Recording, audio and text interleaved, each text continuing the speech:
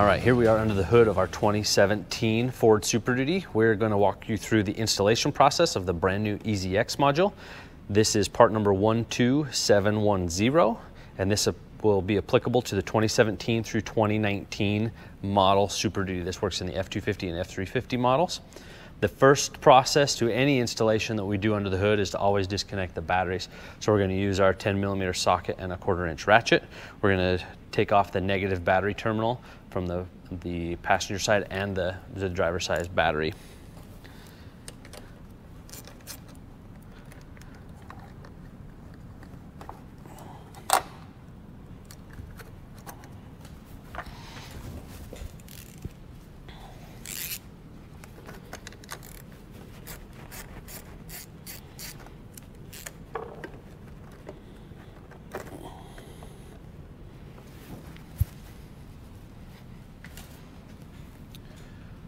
All right, so with the batteries disconnected, we can now move on to installing our EZX harness that's supplied with the kit.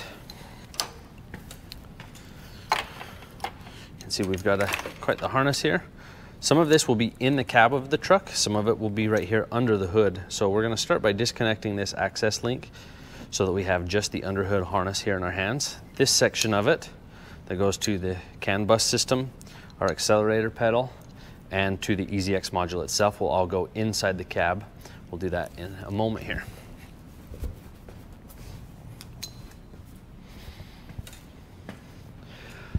All right, so we've got our underhood harness here, and there are 3 sensors that we are going to piggyback onto with this harness. So we get this oriented here.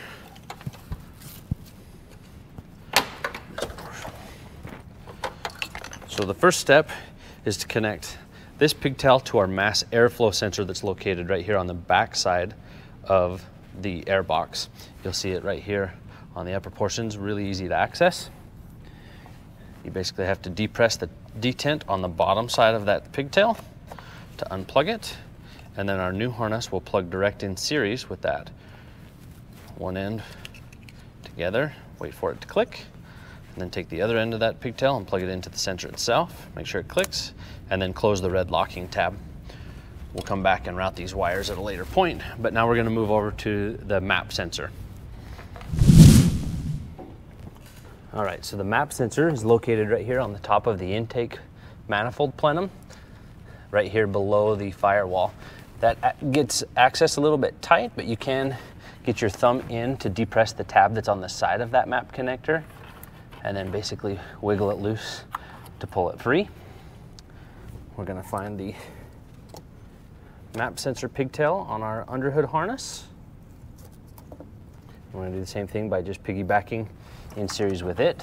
One end into the harness, make sure you hear it snap and that it's a tight connection, and then the other end into the sensor itself.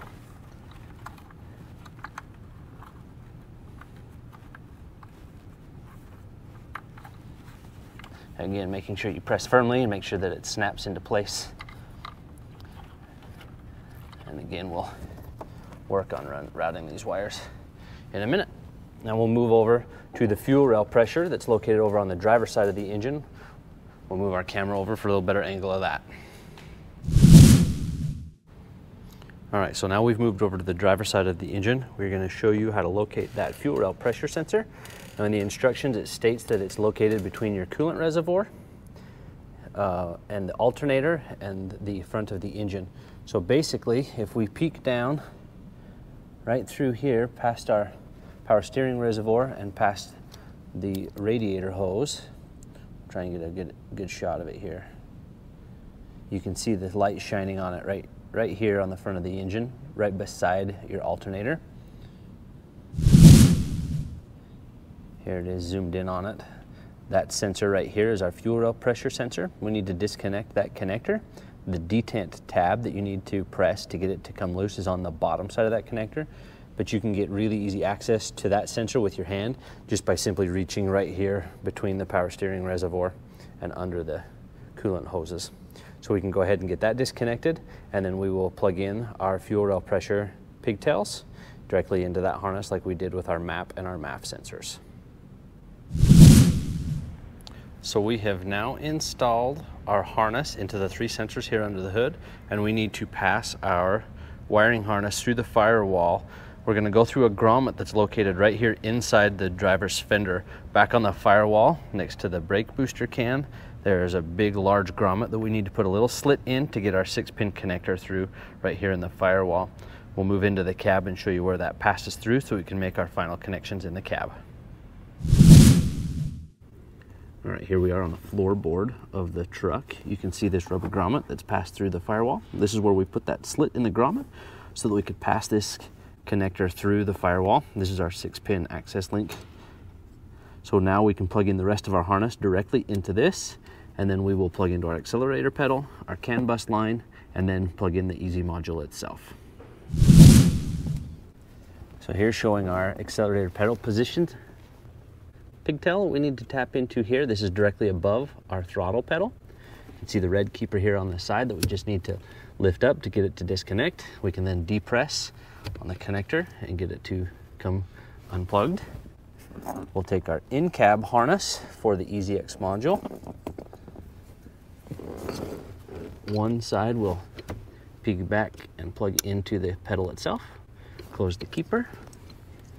The other side of that harness we will plug in to the wiring harness of the truck. Again, make sure it clicks. Close the detent, and then we'll move over to getting access onto our OBD2 line for the CAN bus. All right, from this angle, we are looking at the back side of our OBD port. We've got this large connector right on the back of the OBD port. On the bottom side, we depress with our thumb, and we can pull this connector loose, and then we will use the EZX harness to piggyback into its place. Again, one end into the truck's wiring harness, and then the other end will go directly into the truck's connector here, making sure it clicks. We've got a good connection, and then we can make that 6-pin connector connection that we'd passed. Get that connected, and then our last step is to plug in the EZX module into the main harness. All right, with our pedal connections made and our OBD2 connections made, we're gonna make our last 2 steps here. We need to plug in our 6-pin access that came through the firewall, and then we need to take our main EZX module connector and plug the module into it.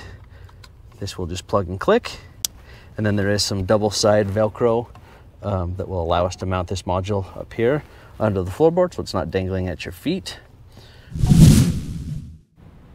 So all of our wiring connections have been made with our EZX. We just need to reconnect our battery cables.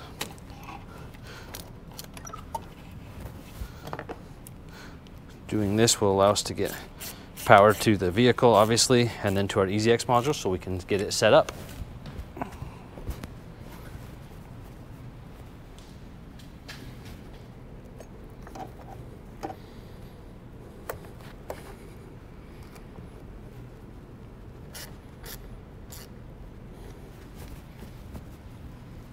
At this point, we are done under the hood, and we can move into the cab to connect our smartphone to the Bluetooth on the device so that we can set up the EZX app, and then we will walk through the steering wheel controls. Okay, so now we need to set up our smartphone app. So once we've downloaded the smartphone app from the Google Play Store or from the App Store through Apple, we've got the app here on our phone. We need to get the key in the ignition.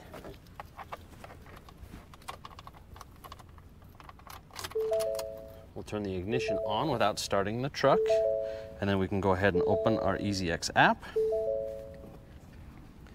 You can see it's going to start searching for the device.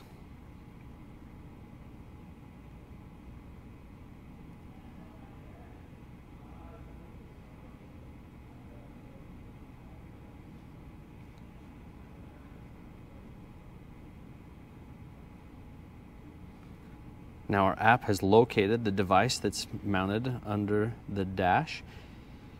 We are about 2 feet away from that module. If you cannot get your phone to connect, it would help to move the phone closer to that module. Once it's connected, the app should work from anywhere in the cab. So sitting in the driver's seat, you'll have no problem running the app with the vehicle. But at this point, we can kind of walk through the app itself. You can see that we've got our power levels, tire size, gear ratio, TPMS adjustments. We can enable our high beams to stay on with our fog beams, and then we can also turn on our engine coolant protection. So this basically just allows the module to not add any power until you get up to an operating temperature with your coolant. It will also derate power if your coolant temperature gets too hot. So it's just kind of a safety feature that's built in. We can also do a DPF manual regen. We can go in and check our diagnostics, and then we can also set high idle features through the app itself. So with our power levels, this can be controlled through the steering wheel using our cruise control button. So when our cruise control is off, you can use your cruise control up and cruise control down buttons to turn those power levels up and down. But the nice thing with the app itself is we can go in to that power level feature. You can see it's found it. The module is currently in power level 5. We can change those power levels here with the app or through the steering wheel.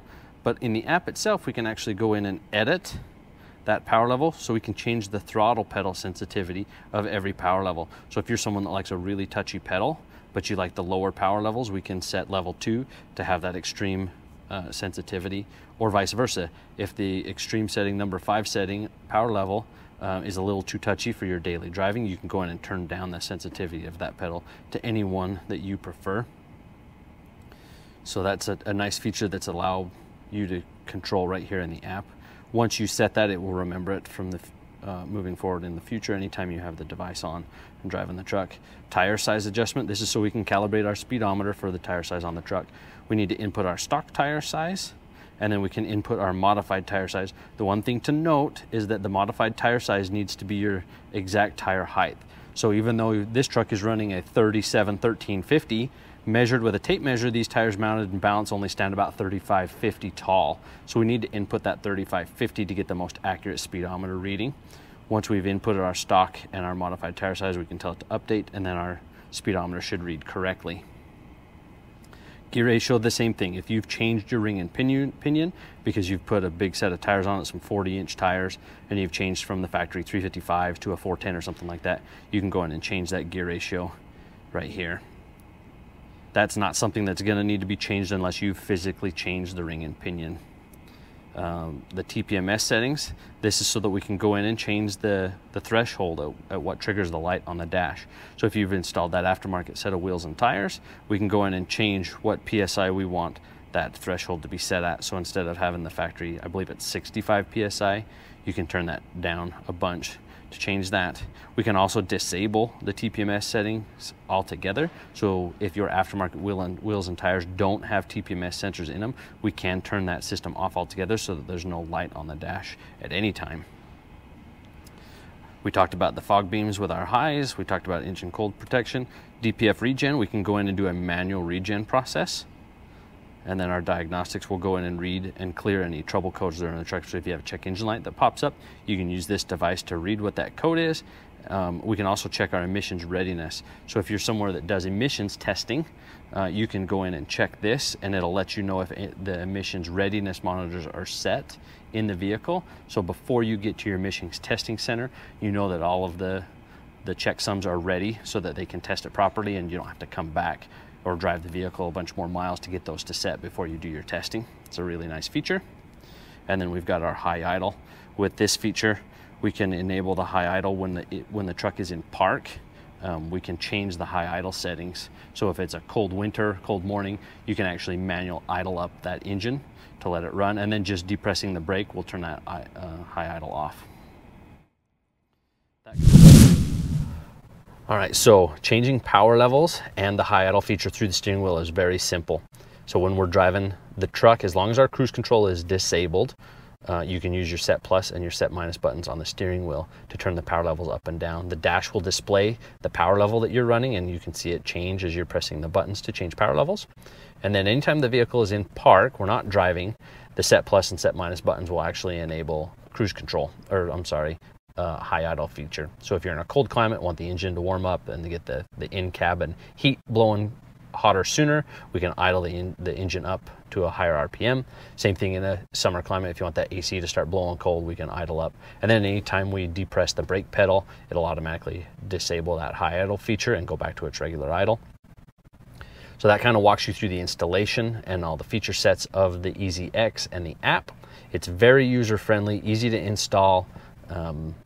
Really, for a first timer, this is a 20-30 minute install. It's all direct plug and play. There's no modifications that need to be made to the vehicle. And because we're not flashing the ECM, this works really well for a new vehicle that's still got dealer services that need to be done. If you ever need to remove the EZX, it's as simple as just unplugging those connectors, plugging everything back in as stock, and there's no trace left in the system.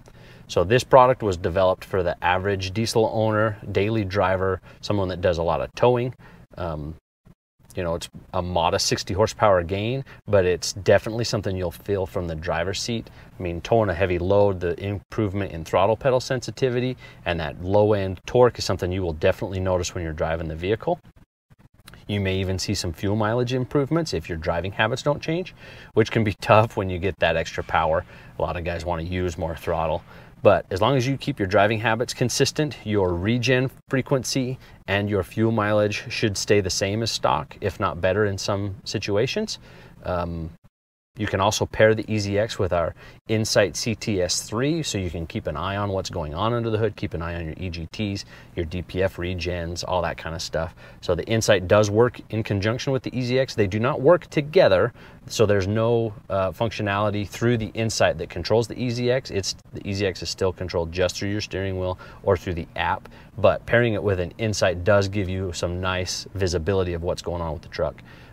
So we do sell that as a kit, the EZX and the Insight together. It does also include the A-pillar mount that holds the Insight, but we do sell the EZX as a standalone unit for those guys that don't want the monitor, or for the guys that already have a monitor. They do work really well together. The other thing to note is that this product is kind of catered for that average owner that just wants a little bit more out of their vehicle.